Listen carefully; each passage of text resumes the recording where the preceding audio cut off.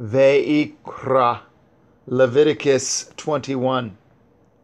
And Yahuwah said unto Moshe, Speak unto the priests, the son of Aharon, and say unto them, There shall none be defiled for the dead among his people, but for his kin that is near unto him, that is, for his mother, and for his father, and for his son, and for his daughter, and for his brother, and for his sister a virgin that is nigh unto him, which has had no man, for her may he be defiled. But he shall not defile himself, being a chief man among his people, to profane himself. They shall not make baldness upon their head, neither shall they shave off the corner of their beard, nor make any cuttings in their flesh. They shall be holy unto their Elohim, and not profane the name of their Elohim.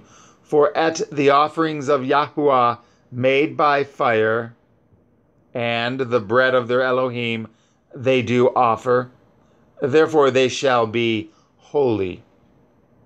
They shall not take a woman that is a whore, or profane, neither shall they take a woman put away from her man, for he is holy unto his Elohim. You shall sanctify him, therefore, for he offers at the bread of your Elohim. He shall be holy unto you. For I, Yahuwah, will sanctify you, rather, which sanctify you, am holy.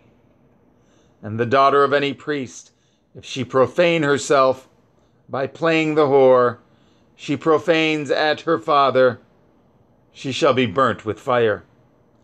And he that is the high priest among his brethren, upon whose head the anointing oil was poured, and that is consecrated to put on the garments, shall not uncover his head, nor rend his clothes, neither shall he go into any dead body, nor defile himself for his father, or for his mother. Neither shall he go out of the sanctuary, nor profane at the sanctuary of his Elohim. For the crown of the anointing oil of his Elohim is upon him. I am Yahuwah. And he shall take a woman in her virginity, a widow or a divorced woman, or profane, or a harlot. These shall he not take, but he shall take at a virgin of his own people to be his woman. Neither shall he profane his seed among his people, for I, Yahuwah, do sanctify him.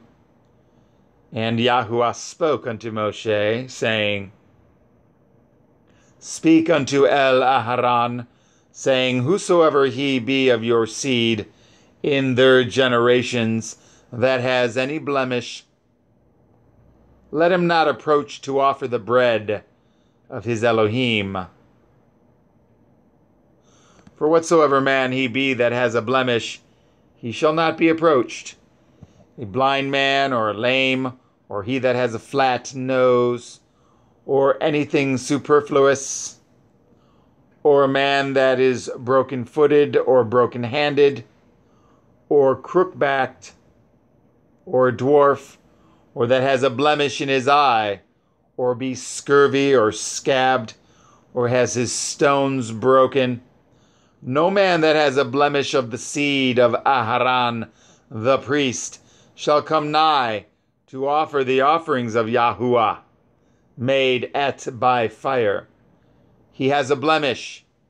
He shall not come nigh to offer the bread of his Elohim. He shall eat the bread of his Elohim, both of the most holy and of the holy.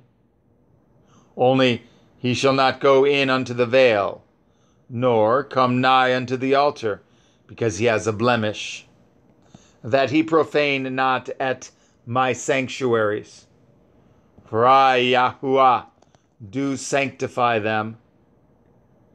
And Moshe told it unto Aharon, and to his sons, and unto all the children of Yashara'el,